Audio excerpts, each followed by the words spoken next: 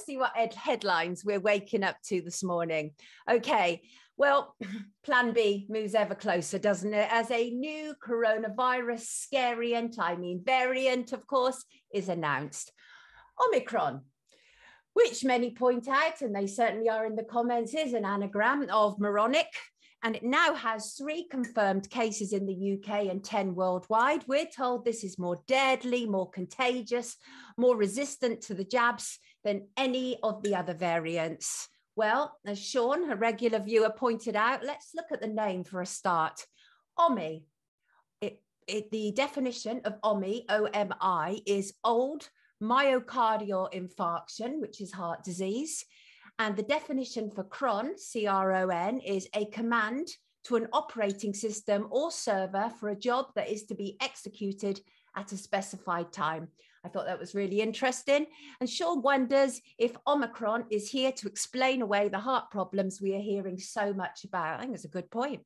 From tomorrow, masks will become compulsory in England over this Omicron variant concerns. Also, the Queen has been removed as head of state from Barbados as it becomes a republic and not before time. The royal family, as we know, have trampled all over the world, claiming what doesn't belong to them. And now it's time to pay the piper, frankly. And let us not forget, today is the opening of the Maxwell Trial. We shall be following this on Rise. She's accused of 6 counts, including enticement of minors and sex trafficking of children. Between 1994 and 2004, she denies all accusations. If convicted, she could face up to 80 years. On the eve of the trial, information has started to seep out. And it actually emerged that Maxwell had placed 3 job ads in Florida newspapers in 1997, looking for staff to answer phones during school holidays. Obviously, Epstein had a mansion in Florida, and this was said to be at the height of the period when Maxwell was allegedly trafficking girls for Epstein, and job seekers were given a phone number to contact Miss Maxwell. So it's going to be interesting to see what goes on in this trial. We had a sort of, gave a brief overview on Friday, and this Friday coming, we'll have much more to say about it because obviously the trial will then have been going for some days. Also, now this actually really is so infuriating. It's unbelievable. From today, children are again forced to wear masks at school at the threat of, all their Christmas activities being stopped, etc., etc. But the great hypocrisy is this doesn't impact the Education Secretary, Nadeem Zawi, who last night was at the Teaching Awards. Glamorous occasion. It was to celebrate teachers and educational staff, dining, entertainment, dancing, having a great time.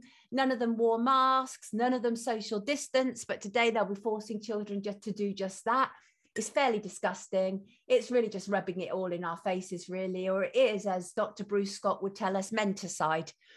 And I just want to say it takes a village to make this show. While the operation itself is obviously primarily me, there's so much more that goes into me being here. I am informed by many, many people of events around the world, and I am grateful. Please continue. It really is important because, I'm not sort of operating in a void, and, many hands make light work, I think they say.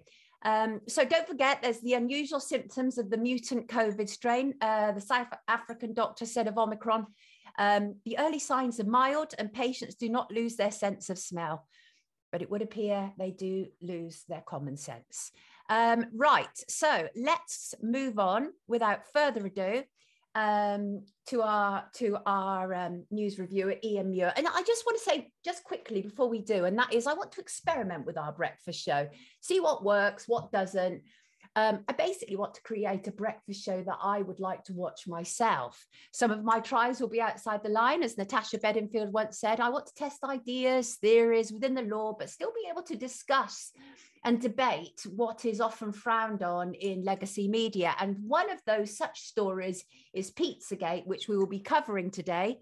The BBC discredited it, of course. That means nothing because the BBC are discredited, and especially when it comes to child abuse. I won't have the BBC telling me anything. Well, they still got that Gill statue at the front of Broadcasting House. Eric Gill, of course, was a known paedophile, as well as raping his own sister and I believe raping his dog. There is the Eric Gill statue at the front of Broadcasting House of the little boy and penis showing, etc., etc. BBC, what can we say? Anyway, and one final thing, and that is, as I say, it takes a village to raise us. And Craig Campbell, who is not only my friend, but also often in the comments, he found this book by Dr. Hillary Jones called What's the Alternative? And it was for absolutely years ago.